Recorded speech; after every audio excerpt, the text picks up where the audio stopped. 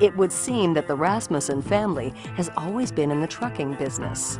Ian and Bergthara Rasmussen both had fathers who owned and operated dumper trucks and articulating crane trucks. In 1972, Ian bought his first truck with a 10 tons per meter crane. Over the years, he acquired even more trucks of varying sizes and capacity, including heavy-duty, 3-axle dump trucks, one with a 19 tons per meter crane, a truly impressive piece of equipment. Eventually, the company operated some 23 vehicles, equal to any task required of the company's many customers.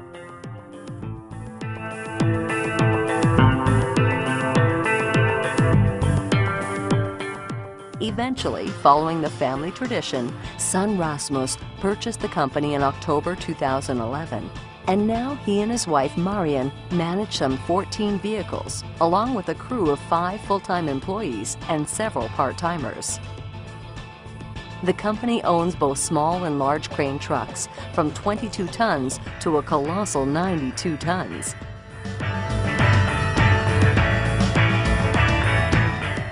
There are dumper trucks of all types and sizes, trucks designed to transport asphalt, tractor trailers for the transport of large machinery, and of course trucks to carry containers and dumpsters and everything in between.